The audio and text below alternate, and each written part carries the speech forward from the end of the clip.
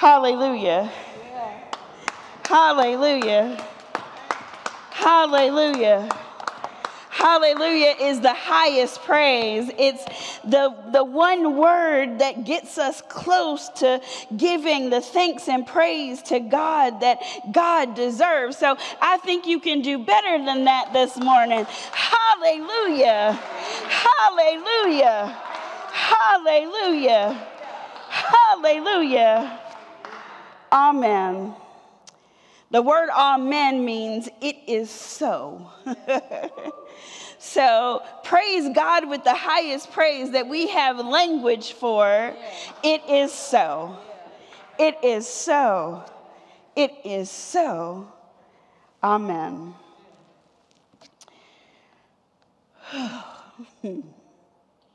Hallelujah. Amen. Today we begin a series on gratitude called More Than Enough. And the question for us in this series is God more than enough for us? Is there something else that we depend on instead of God? And if we are depending on something other than God, how are we going to get it together? Today, the sermon topic is grief, grace, and gratitude. And we begin in the Gospel of Matthew, the 16th chapter, in verses 21 through 26. Jesus is coming to the end of his earthly ministry. And he's trying to help the disciples understand what is about to happen. And even though Jesus has told the disciples over and over and over again that he will go to death for us, they still can't quite wrap their minds around it. Peter has just said, Jesus, you are the Messiah. Some are confused that you are John the Baptist. Some are confused that you are the prophet Elijah. And some others are confused that you might be the prophet Jeremiah. But you are the Messiah, the living God.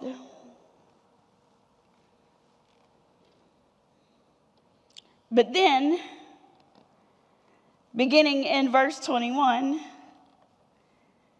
from that time on, Jesus began to show his disciples that he must go to Jerusalem and undergo great suffering at the hands of the elders and chief priests and scribes and be killed. And on the third day, be raised. And Peter took Jesus aside and began to rebuke him, saying, God forbid it, Lord. This must never happen to you. But then Jesus turned and said to Peter, get behind me, Satan. You are a hindrance to me. For you are setting your mind not on divine things, but on human things. Then Jesus told his disciples, if any wish to come after me, let them deny themselves and take up their cross and follow me. For those who want to save their life will lose it, and those who lose their life for my sake will find it. For what will it profit them if they gain the whole world but lose their souls? Or what will they give in return for their lives? This is the word of God for the people of God. Thanks be to God. Let us pray. Lord, here we are to worship. Here we are to bow down. Here we are to say that you are indeed our worthy and our holy God. So pour out on us, O God. Speak, Lord, for we have not come to hear a word from Jasmine, but we have come expecting a word from you. Preach, Holy Ghost. In Jesus' name we pray. Amen. More than enough. More than enough means that we have an overflow. More than enough means that we are past the level of capacity. More than enough means that we have exactly what we need, and now even more and even more and even more. It is a place of abundance. After all, Jesus has come so that we might have life and have it in abundance. The problem with this is that humans have somehow found themselves in a place of scarcity. We live our lives in a scarcity mindset, always worried that we might not have what we need. Always gathering more than what we need because there might come, say, a rainy day. And yet we serve the God of abundance. Pastor Adam Hamilton says that we suffer from a disease called affluenza. He says that we suffer from needing to be more affluent, to have more than enough, to do more than we need to do, to have more than we need to have, so that we might feel like we are worthy. And yet, when we come to days like today, when the grief rises up as we call the names of those that we miss, and we can see them sitting in the pews that they once occupied, we learn that there is nothing that we can have that replaces the people we miss. Grief, grace, gratitude is a phrase that I learned from our preacher who will be with us next week, the Reverend Dr. Rodney Thomas Smothers. And I learned from him that the journey of losing a loved one is a journey from grief to grace to gratitude. That when we lose someone, when we lose something that's important to us, our first stop is grief. And there are 5 stages of grief, so we stay with grief for a while. We're sad, we're in disbelief, we are angry, we're spinning our wheels trying to figure out what's next, how to put one foot in front of another. And then we become to live in grace. The days become maybe not less hard, but more doable. We wake up and we don't start the day in deep grief. But we begin to start the day saying, okay, maybe I can do this thing called life again. We begin to start to figure out a new routine, a new way of being. And we start to put one foot in front of another. And then we pick up the pace a little bit. And then when we think of them, we don't fall so deep into grief that we're in despair, but we get a smile on our faces. And we begin to thank God for the memories that we have, for the moments that we shared, and for the life that fuels us to keep on keeping on. We begin to live as a part of their legacy in gratitude. When we live that grief to grace, to gratitude life, we find ourselves living the abundant life. We find ourselves living the more than enough life. That our stuff becomes less important. Our bank account balances don't rule the day. But the grace and the love and the gratitude is what keeps us moving and what keeps us going. And that affluenza, that illness that attacks us, it just doesn't drive us like it used to. Peter, some know him as the disciple Simon Peter. He was a trip, y'all. And I love digging into the disciples because they're so very human, and we can see ourselves in them in a way that helps us to get over our spiritual speed bumps.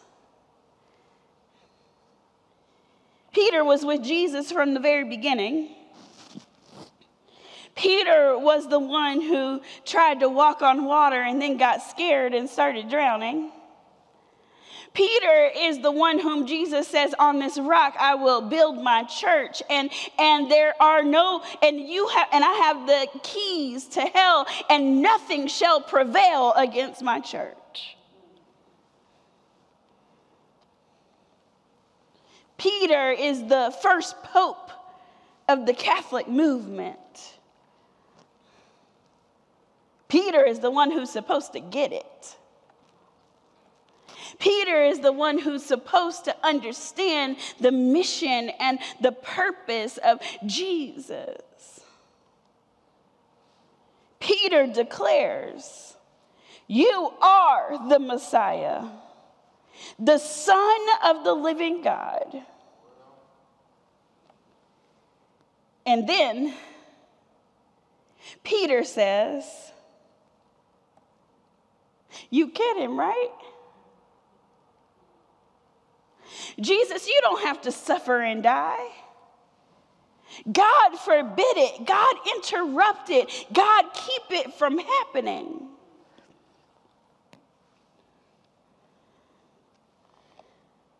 And Jesus says to Peter, "Get behind me, Satan. You are a hindrance to me. For you are setting your mind not on the things of God,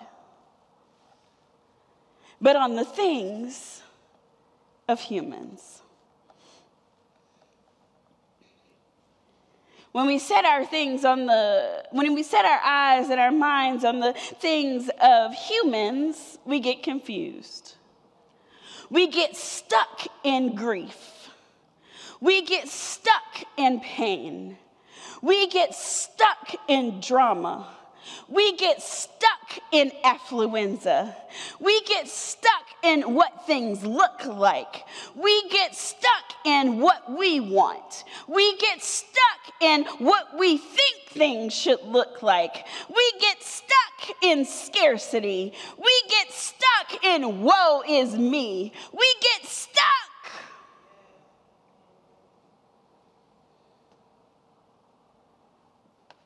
And all we can see is what we want. have what God wants. And Jesus says here, as long as you are stuck in what you want, you are in my way.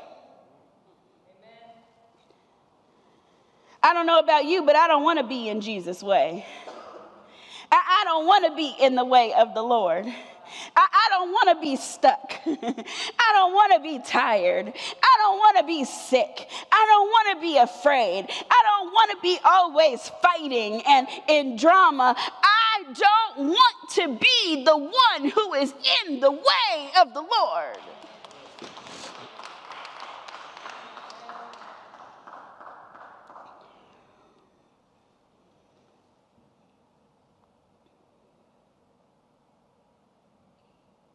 Jesus told the disciples,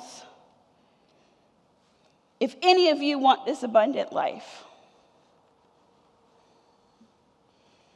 if any of you want this way forward,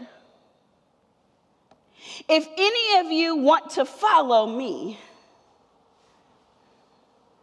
then give up what you want. Leave behind what you think things should look like.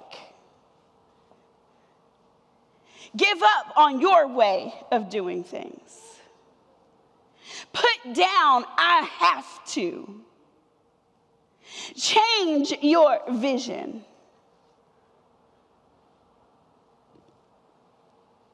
Lose your life.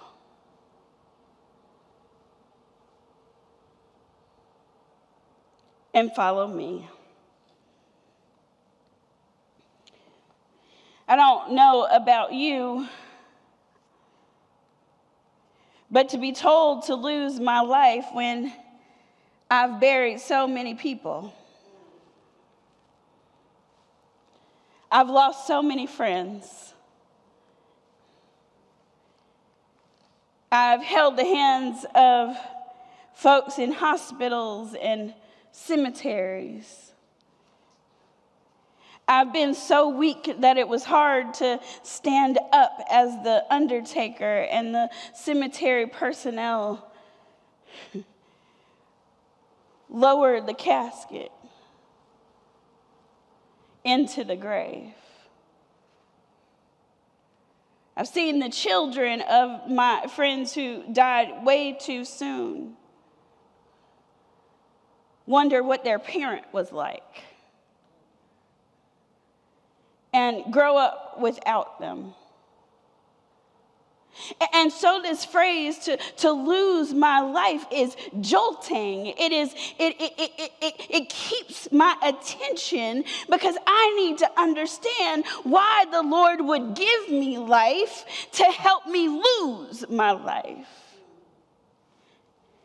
And it keeps you stuck in the grief place. And it's taken a long time and a lot of work and a lot of studying the Bible and a lot of hanging out with the saints to understand that to lose life literally means to give away what I want. It's not a physical death, but it is a death to having my way. It is a death to doing what I want to do. It is a death to going to where I want to go. It is a death to living the way that I am tempted to live. It is a death to going the way everybody else is going.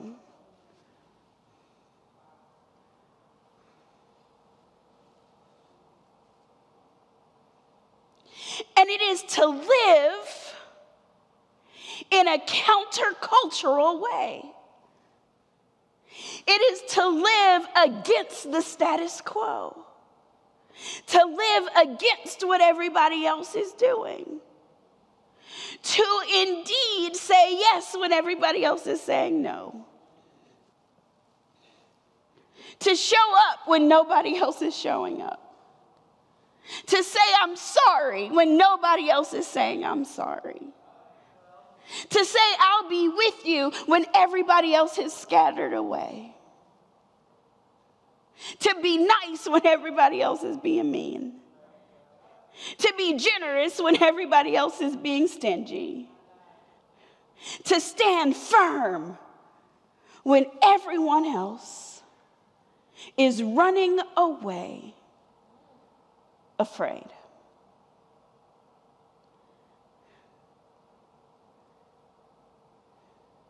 I've met a lot of church people in my life. And I wish I had met a lot of disciples. Because we're not the same thing. It's not the same thing. Church people say they love Jesus. They say they follow Jesus. They think that faithfulness is the badge of honor. But to be a disciple means that you actually follow the commands of Jesus Christ.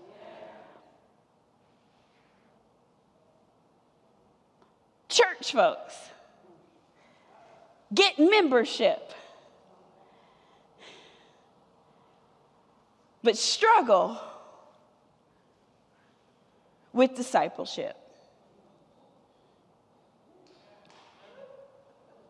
You're going to get that one day. Peter got it. He got what it meant to be a member of the club. He got what it meant to follow Jesus around. He got what it meant to do the things that Jesus told him to do, but he didn't have it internally. He didn't understand that it meant good and bad. What I want and what I don't want. That it meant there would be good times and there would be hard times. That following Jesus actually meant that there would be death and there would be life. Peter wanted the upside of membership. He wanted to tell people what to do.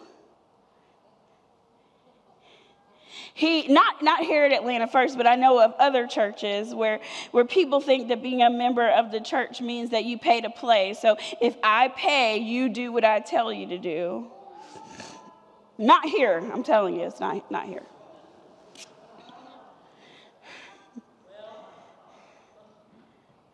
That membership means that because I can have my name on a wall or on a pew or on a window, then I'm good with the Lord. Peter got all of that. But what he didn't get was the clues that Jesus had been dropping the whole time. In this life, there will be trouble. But if you hang in with me, I will overcome the world.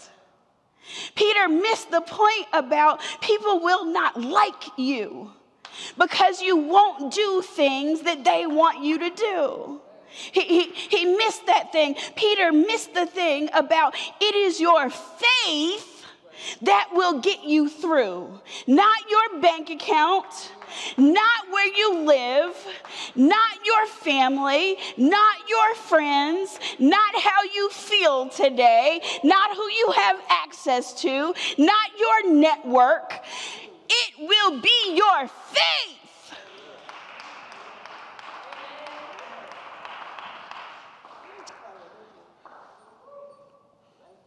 that gets you through. People ask me all the time, Pastor, I had this great life, then something happened, the stock market crashed, or this thing happened, or the rubber hit the road, my friend died, my spouse died, and now I don't know how to keep going. Is God upset with me? Did I do something wrong?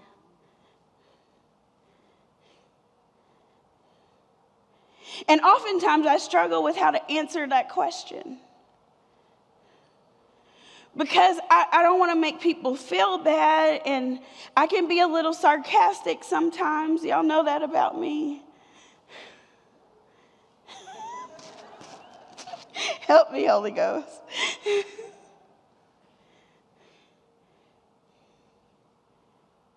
But if Jesus said, I'm going to go suffer and die so that you can have your life, so that you can live your life. And the only thing I ask is that you do life the way I ask you to do it.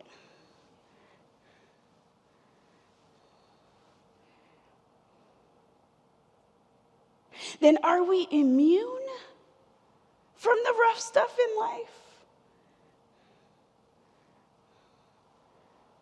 Or should we expect it?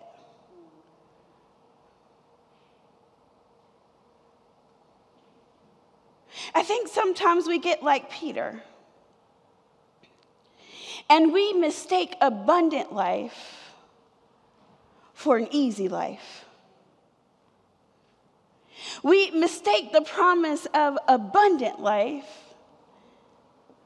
for smooth sailing in life.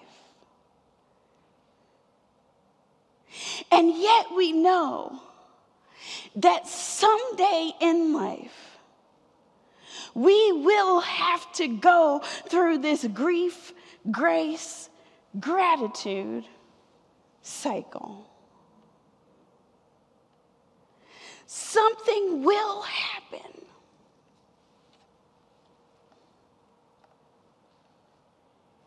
that causes us to say, God, are you with me?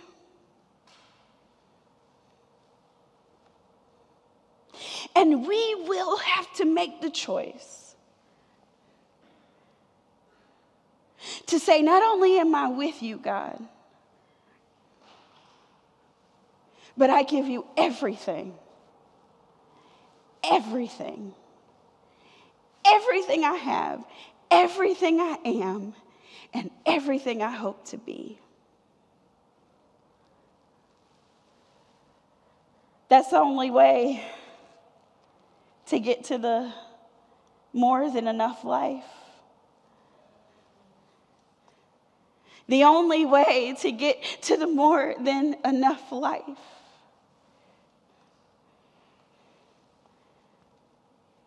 is to lose what you want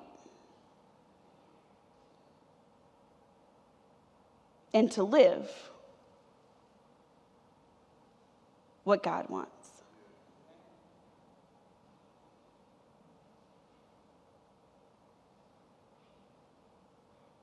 What would it profit a man if they gain the whole world and lose their souls?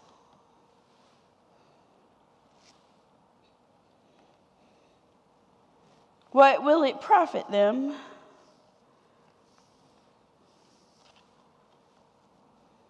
if nobody remembers them when they die? What will it profit them if nobody cares when we light a candle in their name?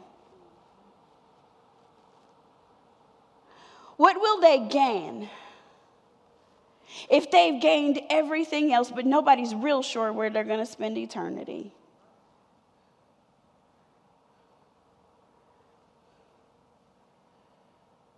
What will they give so that they might have life? What will you give so that you might have life? Thank you for being in worship today. Wherever you are, remember that you were created for this more than enough life. And wherever you are, either in grief or grace or gratitude, know that God is with you.